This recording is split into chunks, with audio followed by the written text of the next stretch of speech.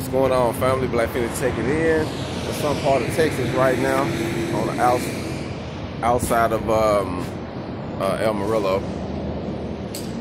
Filling up. Gas prices been crazy. I swear I love them. I ain't gonna lie to you. That has been a fun part of this trip because we're able to actually save on the gas situation. So that's like gravy.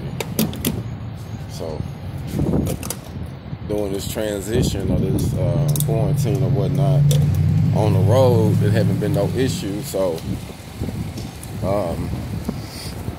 but it has saved a lot of money for those who had to move around and make, you know, positive moves to adjust, you know.